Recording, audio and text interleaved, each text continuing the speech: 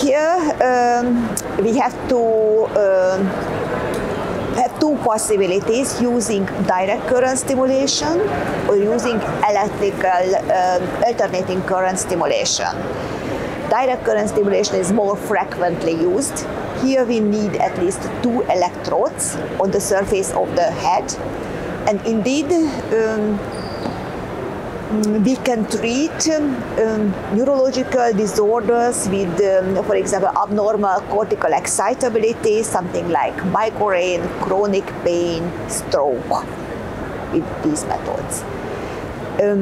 We are stimulating each day, about for 20 minutes, a very low intensity current, and because we have to repeat the stimulation, the stimulation frequency, I mean, the whole session takes about 2 weeks.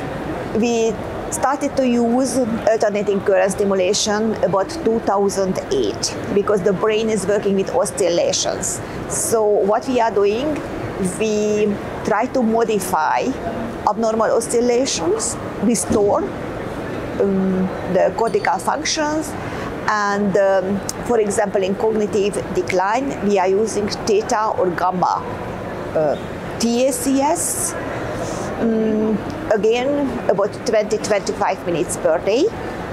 We had just a longer study. In this study, we stimulated 16 times, 3 times per week, however, for 6 weeks. We were able to improve, for example, working memory function in elderly after stimulation, and even already during stimulation.